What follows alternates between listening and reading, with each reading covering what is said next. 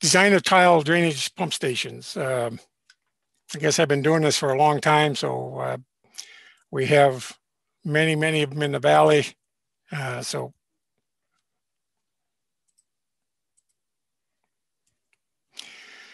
What we found with pump stations is we pump in the spring, typically not in the summer. And if we get enough rain in the fall, we pump in the fall. Last fall, there were no tile pumps really running hardly. And those are the 2 times a year we see them. I've seen tile pump stations running into the first part of November or January, but typically they're done by the middle of November. If you got rain, if you don't, they don't run at all.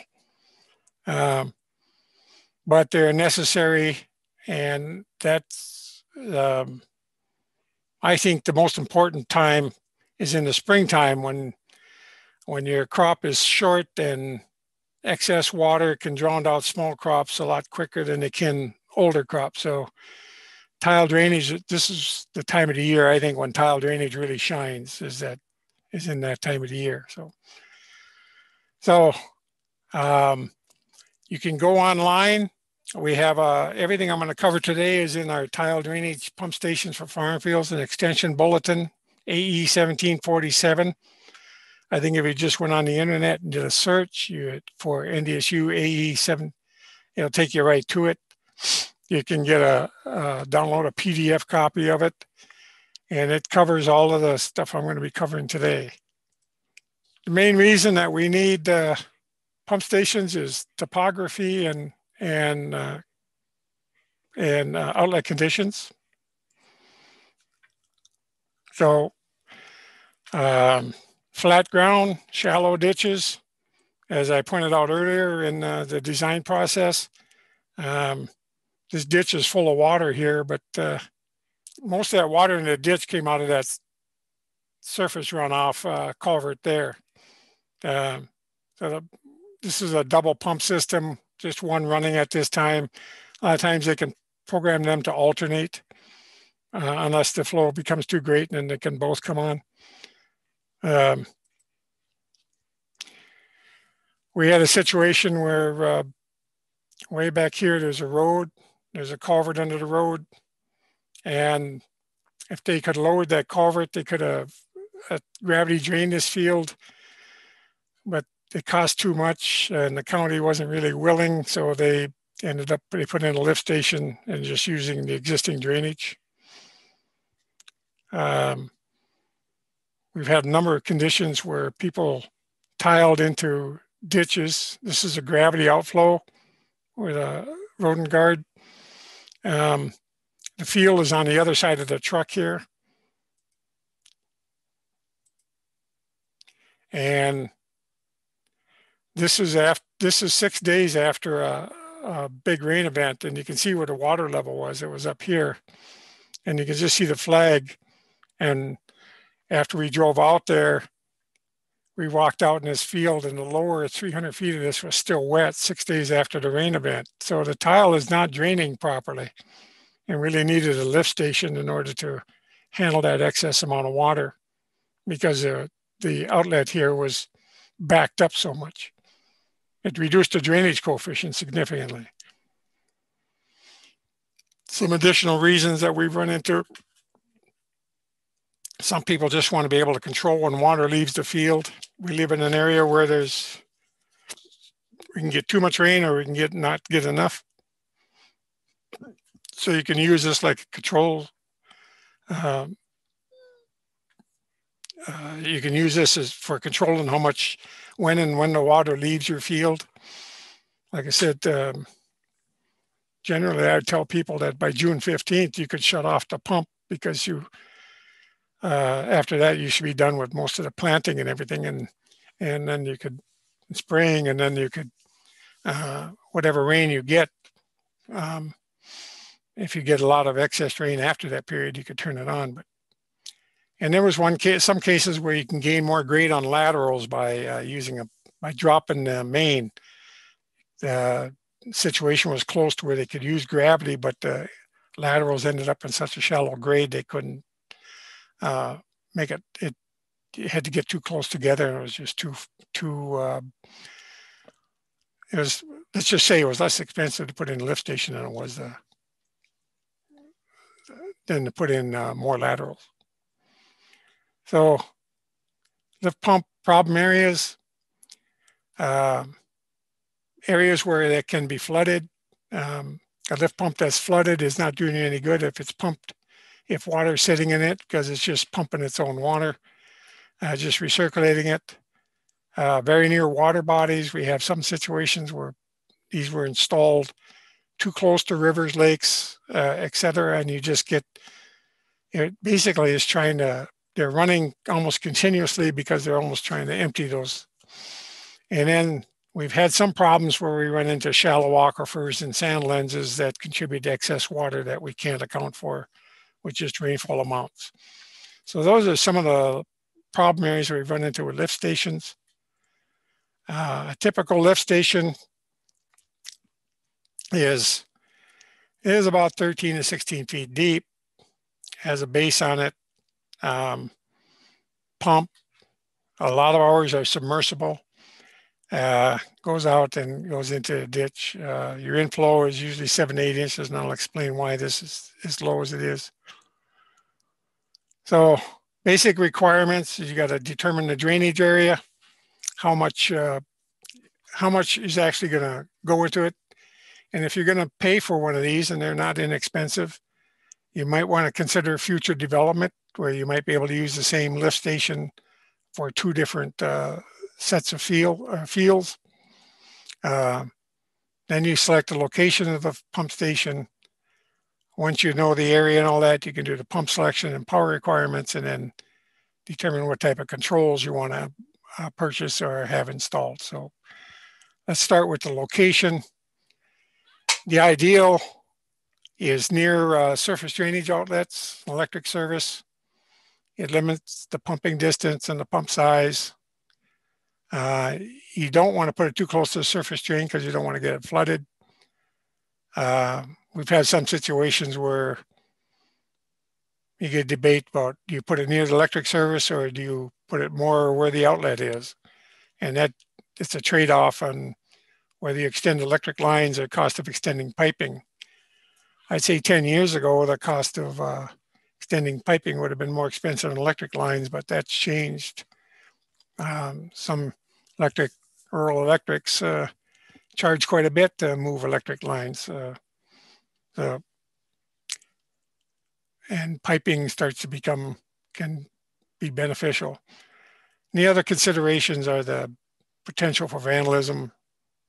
If you have a large rainfall event and this thing gets hit by lightning or gets knocked out because of lightning or something, and you got to work on it, you don't want it. You want to be able to get to it and not have to wade through water. And you want it in a stable soil condition where that's why I don't want it too close to a drainage outlet so that it doesn't wash away. And some of the biggest thing is the impact on neighbors. Remember I said that when tile flows, it flows for a long time. So here's a situation in Cass County where they had, well, you can see the drainage lines, and they drained it up to here, but the natural place to put the lift station would have been right here because electricity's right near, was there, and that would have been easier, but the water would have flowed past this farmstead, and this is not the farmer. So given the long duration flow, you could have ended up with mosquitoes and cattails and just a lot of grief for those people. So this gentleman moved it and put it over here. So that was downstream. So the water's flowing away from the farmstead, not creating those problems. And this is, you can see the farmstead windbreak over here. And this is a system put in. That box there is some of our monitoring equipment. This is kind of an ideal situation where you'd like to have it pump right next to the electric lines. If you can identify those sites. We have seen sites like this portable generator. As you can see, this is pretty low. My guess is that when they get a lot of rain, this floods. Just, I don't know if it's, I don't know if the person moves the generator in and out, but this could be problems. Probably not an ideal installation. We had a gentleman here that created a propane power generator. They didn't have to use electricity. And whenever it called for water, it would turn on the generator and pump water and then shut off. And that was some solutions that people have used when electricity was too far away. It's just another view of it. Enclosed it in a shed. It's got a VFD controller on it. So if we talk about sumps, sump construction, typical casing materials, the sump is just the outside area. It's corrugated metal. Ellingson uses a lot of that with a mastic on the outside to keep it from corroding. Prinsco and ADS sell plastic, pre-made plastic ones. And then we have some people that put in their own using concrete sections. I just mentioned the people that used the concrete, sometimes putting the main line into the sump, found out they had to be sealed very, very well because there were a couple of cases where it kind of washed out and filled up the bottom of the sump with soil, which is hard to get out. And most of these plastic and other ones have the pre-made sumps have sealed bottoms, but you could have concrete down there, or you could have gravel and rocks, at least 6 inches thick, just to keep out silt and other things.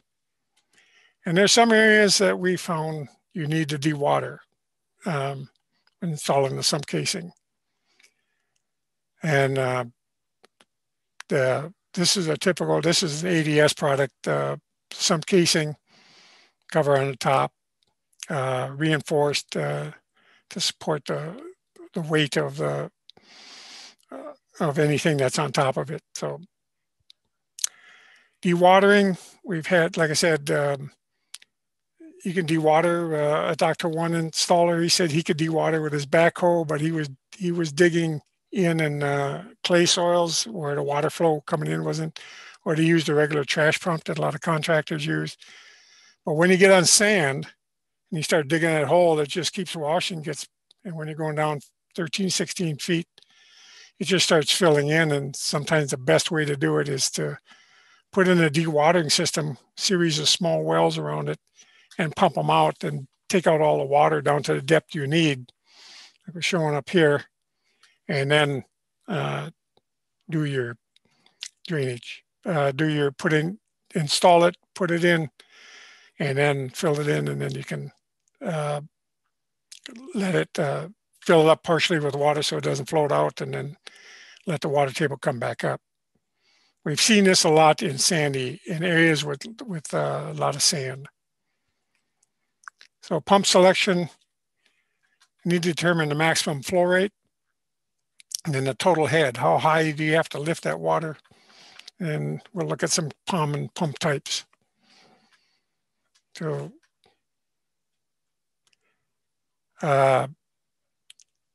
this pump is sold through ADS. It's actually being distributed through a Fargo company here. This is commonly used it's supplied by Kerry Pump out of Michigan, a stainless steel submersible that they use to pump water.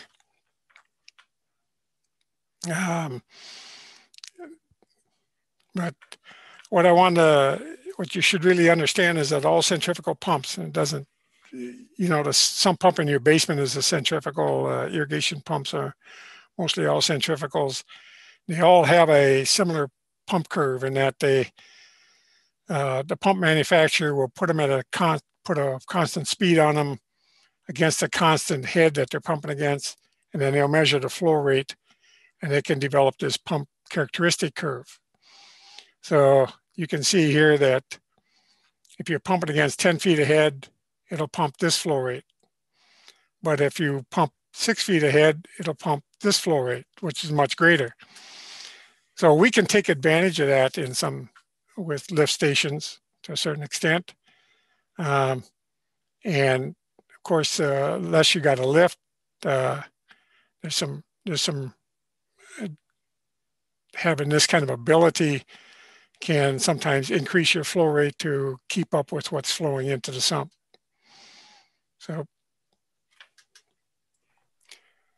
So again, the lift I'm talking about. Can you say what does feet of head mean? Oh, feet of head is the feet of lift. So that's what I'm explaining here is all of these pumps, whether it's submersible or even the other makes I'll show, they want a minimum submergence depth so that they don't want the water level to go below this because then they start to get vortexing, which can eat up an impeller on a pump, and they suck air, so they're not pumping. So they have a minimum of submergence depth, and that's why these things are as deep as they are. So the lift, so if this is your minimum submergence depth, then the lift from here to the discharge is your maximum lift or your head. Okay, so I'm using engineering terms. That's your maximum lift in feet. So engineers call that head. And so that when this pump was running, you would pump down to there, and if you use floats, that's where you'd shut them off because you don't want to get below that. And then when the water level rose so high, you turn them on, and so you go through this up and down. And there's alternatives to this that I'll cover here. But is that good, Hans? Yes. Okay. So what I've seen a lot of installers doing lately is they angle it down. This serves two purposes. One, it reduces the point of discharge, so now your lift is less. So instead of a 10 feet lift, once that pipe is full, you might end up with only a 7-foot lift. The other thing is if you're in an area where ditches are full and flooding's taking place and the pump is pumping into it, you may get a lot of nasty phone calls from neighbors who think you're contributing to flooding. So by putting it down like this, when the ditch is full, you can't see that it's pumping, and so it kind of reduces the number of nasty calls. So anyway, and that's what I'm showing here is that when you have that situation and the ditch is full here, now, and the pipe is full, now the maximum lift is much reduced, and it's to the lift to the water level that you're pumping against. And so that means your pump can move more water. So if you have high flow conditions, when you have these kind of situations, you actually gain something by putting those extensions on. There's a number of companies that make above grade pump stations. In this case, you have a drive shaft going down. You have the impeller down here, lifts it up and discharges out. The motor's up here, and they got a drive system for the drive shaft. But again, even on these, you look at their technical material, and they want a minimum submergence depth of at least 3 feet above the impeller. And the other thing about these is the weight of this rests on top of your pump, the sump here, and that you got to have reinforced systems here, whereas the submersibles will sit on the bottom here. So in this situation, again, you have your maximum lift would be up to here. That's the point of discharge. And this gentleman this is a drive made out of in Wilmer, Minnesota, and the motor's right here. They got a drive system here. You can actually change sprockets, so you can have 2 speeds with these. And then he's just tacked on some dray tile here to put it down lower into the ditch. also reduces the amount of erosion from the discharging water. This manufacturer, Ranger Pumps, out of Vesta, Minnesota, and they have a direct drive, electric drive to theirs. And theirs is designed more to handle, trash. Um, the impeller they use is more like an auger flate in a way. So if you've got surface inlets out in that cornfield and you get pieces of corn into the tile get washed down, this pump will move them. The submersibles will not. They don't handle trash very well. Uh, they might handle some silt, but they won't handle trash. That can be a problem. And because the weight of this sets on top of the sump, sometimes they, in this case, they put in a reinforcement so that the weight didn't push down so hard on the plastic and start to collapse it. So what do these things cost? Last I checked, the pumps can cost anywhere from $3,000 to $7,000. And then in addition to that, you got the sump construction and the installation cost. That might add up to $15,000 to $20,000 for one lift station. And that doesn't take into account if you got to pay to have the electricity moved to that site. Last I heard, sometimes single phase power can cost $30,000 a mile or even more, depending on where you're at. And also if dewatering is needed. So these could end up be a sizable investment. And that's why I said at the beginning to look to make sure that if you're going to build one of these, that there might be some other fields that you could put into it to handle with a second pump. Pumping costs, from what I've been able, we have one great cooperator Hans and I have worked with over the years up in Grigla, Minnesota area. In 2010, that rain year, at his farm, he measured 34.7 inches of rain over the growing season. And at that time, he had 5,000 acres, a little over 5,000 acres in lift stations, 25 electric meters. Some of the pumps were on 2 meters or on 1 meter. You'd have more than one pump on 1 meter. And his total electric bill for the whole year was, I'm not saying that he pumped 34 that much water. I'm just saying that was, what was it, 12, 13 inches above average, would you say, Hans? I think for the growing season, but probably his electric bill, he shared with me, he had on a spreadsheet, is $30,000. So the average for the whole 5,000 acres was about $6 an acre for the year, his pumping costs. And like he told me, he thought his meter charges were greater than that. So it's not like you need a lot of energy to move this water, but when you need it, you need it. And of course, he had some smaller fields where the costs were a little bit higher. And I talked to a farmer by Barnesville who, without me even prompting, told me that was about what his energy pumping costs were, is about $6 an average, an acre. So Tom, the question is, what about solar or options? Okay. Solar, it's a good question. I always get that. And there is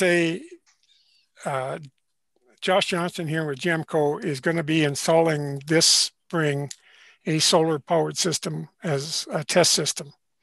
And there's a company, I think the young guys out of Minnesota. I haven't been to, just sharing information that Josh shared with me that he's selling solar panels that will power these, but we don't have any real information how well they perform at this time. It's definitely, people are looking at it, it's a definite option. It would probably work a lot better for smaller fields or targeted drainage where you might have I showed in one of my slides that there was a 200 acre field, but only 45 acres of it had been tiled. if you had a lift pump on something like that, a solar powered system might work just fine. The flow isn't that great. So good question. I think I showed that some people are using propane in some of theirs, and some are using portable electric generators. I'm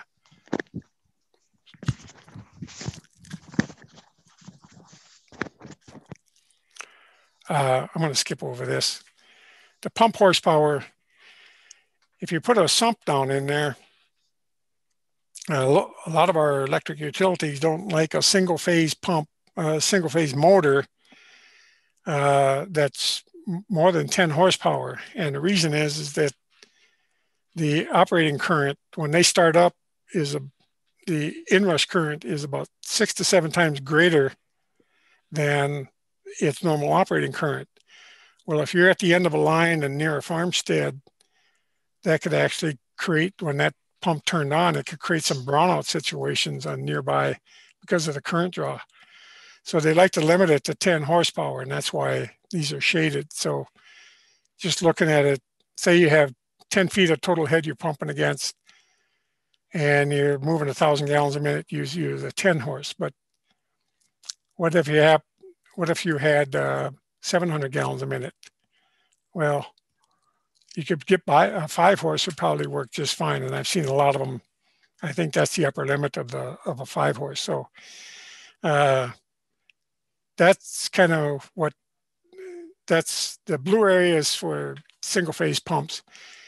If you got a higher head or you got a higher flow rate, you're tiling more acres and you need 20 horses. I've seen some people go to 210s and have them, the 10 would operate most of the time, but if the flow came in really high, then they would turn on the other 10. That way they aren't turning on at the same time, things like that.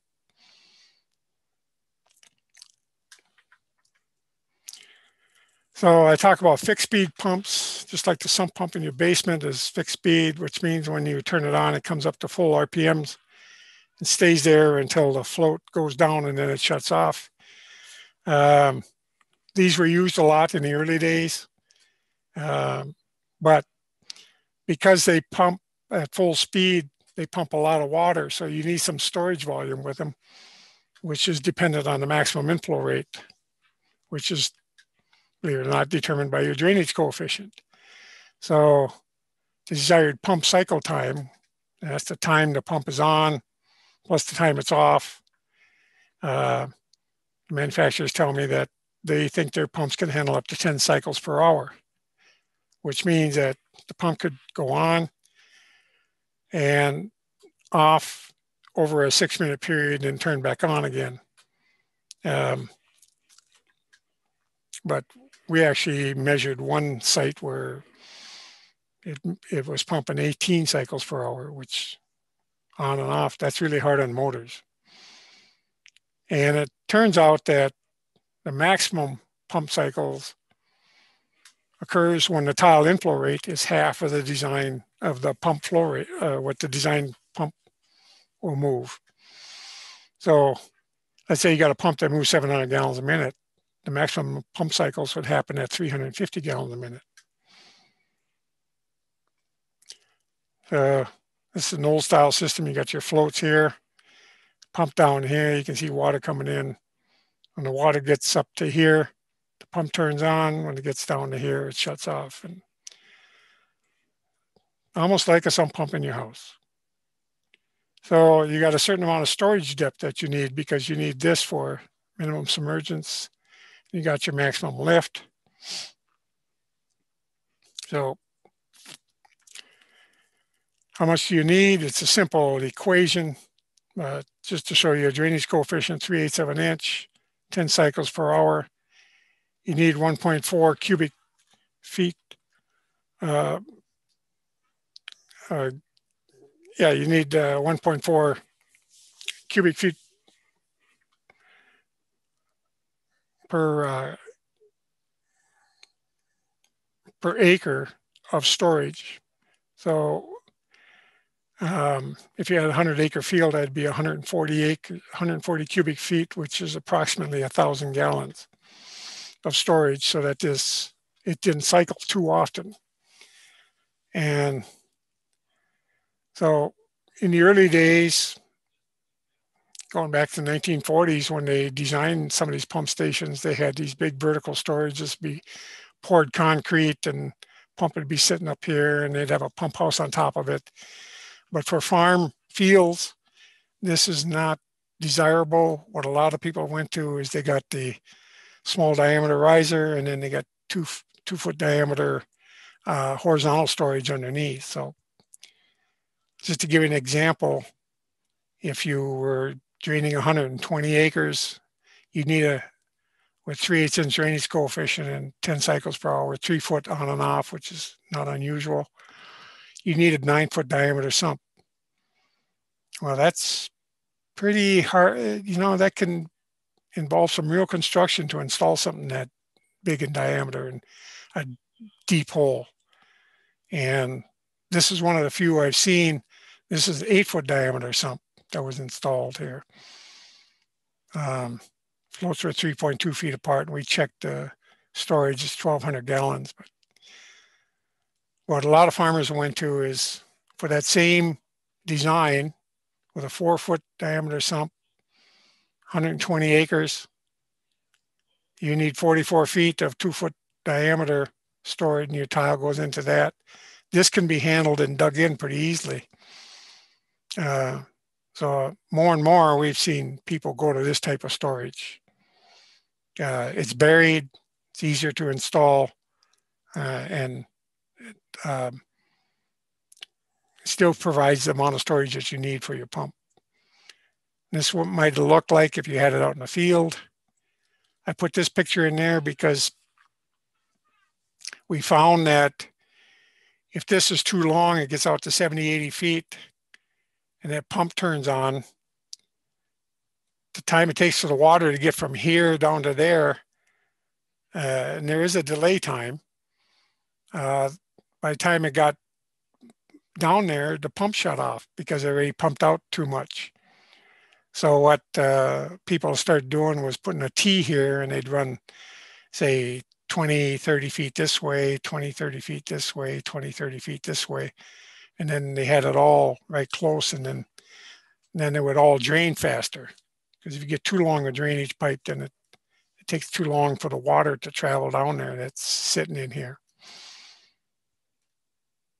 So here's a concrete reinforced top, and he's got 70 feet of 2-foot diameter dual wall pipe buried underneath that provides the storage he needs for this pump unit.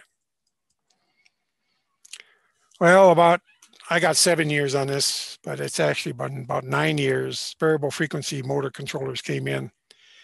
The nice thing about these is they add expense, but they can take either single or 3-phase power. You can use 3-phase motors, which there's less wear on the motor. A 3-phase is better than single phase. Tolerates more frequent starts. It's got 3-phase has soft start options, but you have to control the speed of the pump of the motor. And to do that, they use a feedback water level sensor that feeds back through the circuitry to control the speed of the pump. So it's, in effect, what these VFDs do is the water coming out of the discharge from the pump is almost exactly the same as the amount of water flowing into the sump.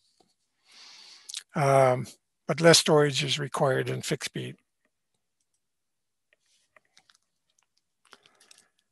So typical VFD, you have your power coming in, you have a water level sensor here that's sensing the water level that you want to maintain in here.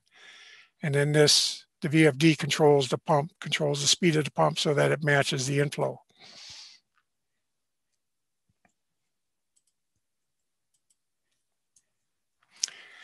I'm going to skip over that. So I did some testing with Gemco here in Fargo on their VFDs, and they had 12-foot. They had a test set up where they had 12 foot of lift and were measuring the flow rate. So at 60 hertz, which is what comes out of your line, the 5 horsepower pump would pump a little over 6 600 gallons a minute. This is against 12 feet ahead, by the way. At 10, this would be higher. 55, you can see as it goes down. And then the 10 horsepower pump would pump almost 1,400 gallons a minute. Now, one of the things that they don't like to see is that when you get down around 40 hertz, that's about as low as they want to go with these VFDs. So then when the flow rate coming into the sump drops that low, then they go into an on-off situation, almost like a float pump. And so they have that soft start option, so they can ramp up slowly and pump and then shut down. So you still need a certain, when they go into that low flow condition, you still need some storage, but not near enough. And I see in some situations, sometimes they use the main, depending on the installation, as part of the storage. So this was one we put in at Big Iron in 2011. That's the VFD that Ellingson put this in, that they put in. The early ones of these VFDs were not very good handling our winters, but the modern ones, you can leave this out all year and you don't have to worry about the LCD display or whatever. Most of them now can take the weather. And this is the water level sensor. Pressure sensors up here. This is just 2-inch PVC pipe that goes down in there. And as the water level rises, it compresses the air column. That pressure sensor senses it and then controls the pump through that. Pretty simple system. They can get waterlogged, but all you need to do is pull them up, fill them back up with air and shove them back down, and then they're good to go again. Just tin covering for fire protection.